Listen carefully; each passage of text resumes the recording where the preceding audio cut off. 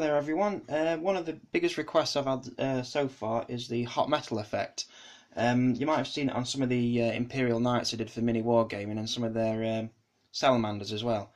Well, a few of you have been asking how to do it, and eventually I've got round to doing the video, and I'm going to show you today how to get the hot metal effect. It's dead straightforward airbrush effect, very, very basic skill. You don't need to be a master of the airbrush or a fantastic artist or miniature painting to get this effect. It's done with 5 paints, which I'll go through with you now. First type you'll need is a silver. I use the Army Painter Shining Silver. You can use any equivalent. I use a mixture of Reaper, Army Painter, Vallejo, Games Workshop paints, but whatever takes your fancy. But I use the Army Painter Shining Silver for this. You're going to need a gold. I use there's a Citadel one for this one, the Retributor armor. I think it's a good gold for it. It's more yellow than gold, I'd say, so that's the kind of colour you want to go for. You're also going to need a purple. I go for the Army Painter Alien Purple for this one, and a blue. A dark blue you want for this, and I've found the Vallejo Model Air range is really good for this one. So you need a really good blue, and to top it all off you're going to need to put a soot effect, so a black, any black will do. You can use I use the Abaddon black from Games Workshop, but any black will do, whichever you've got in your palette. There's one other paint you can use for it if you really want to. You don't have to, but it's up to you. I use this one, the smoke effect from Vallejo. I just find it puts an extra bit of gritty effect onto your gun, and it makes it look more sooty, more carbon build up. I'll show you some other pieces I've done. You've seen this one here. That's got it on. You can't really tell with the on the camera, unfortunately, but in life you got the black, and then you can see it just looks a bit more drab, a bit more matte effect to it. But I've put a bit more on this bit here, and you can see it kind of makes it hazy on the end. I've put a bit more there, and it gives it like a scorched effect to it. So there's some of the effects you can get with that paint, and you can use the same effect not just for guns, but I use it for exhausts as well. And on this Imperial Knight I've done it on the hot metal exhaust here as well. See if we can get some better light on this. But yeah, that's the kind of effect you'll be able to pull off with this technique I'm going to show you. So as long as you've got those paints, and a decent airbrush, well, you don't even need a decent airbrush, any airbrush will do. The one I'm using at the moment is only cost me £7. It's not a very good airbrush at all, but it does the trick. And like I said, you don't have to be a master of the airbrush. It's a dead simple effect, and I'll take you over to the spray booth and I'll show you how to do it.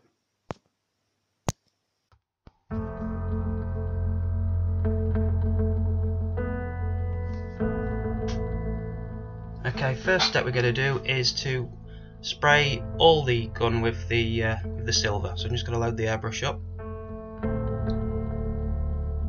Right, the model's has been prime black. So what you need to do now is start off at the far end of the gun, or whichever part of the model you're spraying, and spray the whole lot silver. Get a good even coat. It's best to do this in thin layers all over, rather than start off in one area. And then just keep topping it up until you've reached the whole model. Go right to the very ends of the barrels, and that's your first step pretty much done.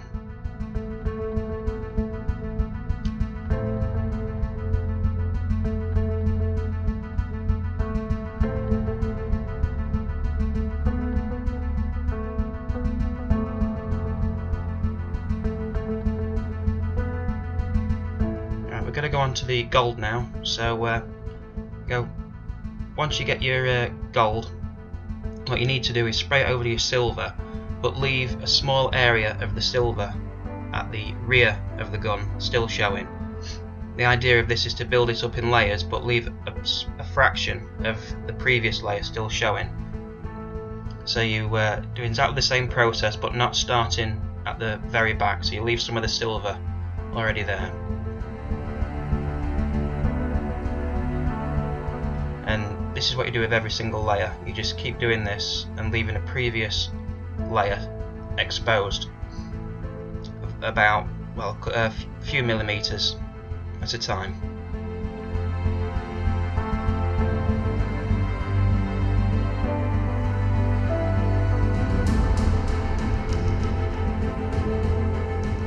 And all we do is just repeat the process now with the purple, leaving a bit of the gold still exposed, working your way to the end of the barrel again.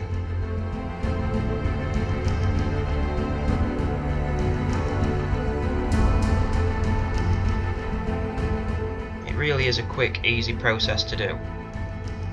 This is all done in real time. Really, there's no speeding up or anything. It's just literally what it is. So you can see there the previous silver and the gold still there, and then a small amount of purple on the end as well.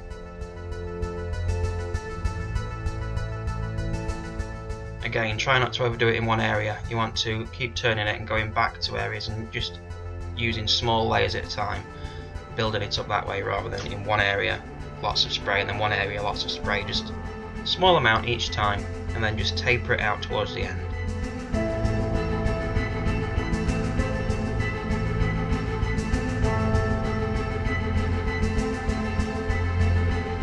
Now that's ready for the next stage.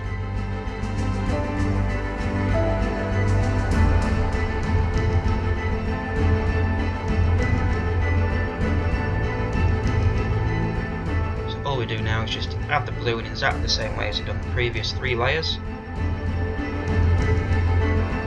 leaving some of the existing purple exposed.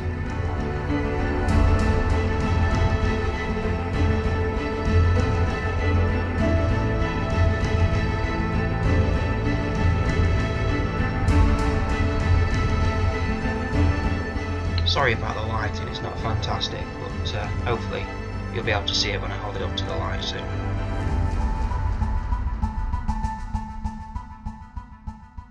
You can get different effects as well if depending on how many layers of the previous colour you want to expose. For example, you could leave a fraction of a millimetre of gold left and then a fraction of purple and then lots of black for a really heavy carbon effect, or you can do it the other way around where lots of silver where the gun's getting very, very hot, or less silver and more black towards the rear of the gun, so it looks like it's starting to get hot.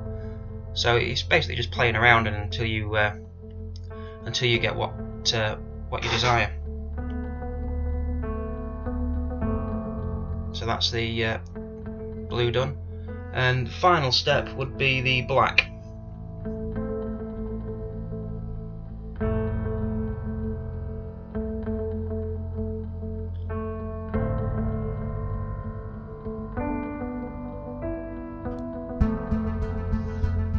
So I'm going to be using the Citadel Abaddon Black for this, but like I said earlier, you can use any paints.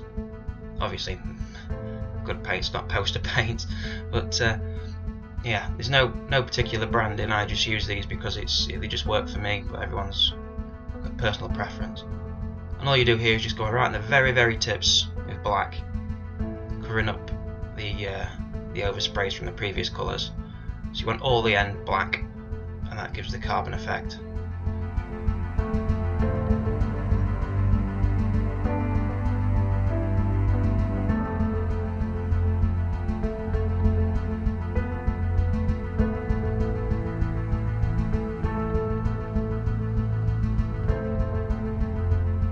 And that is pretty much done.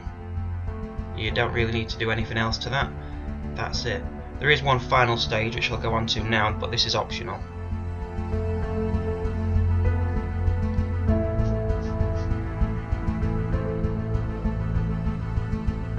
This is the Vallejo smoke effect. I find this fantastic for putting onto flyers and things like that around the guns and exhausts. It gives a really good smoke effect and a dusty effect really, really quick.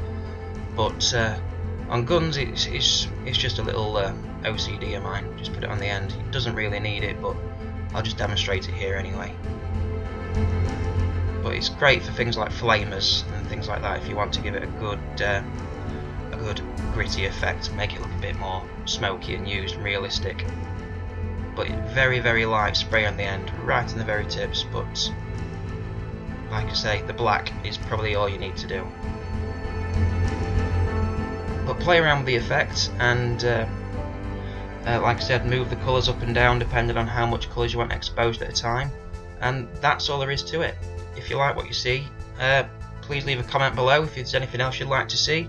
Also leave a comment or a question and I'll hopefully get around to making more videos. Thanks for watching.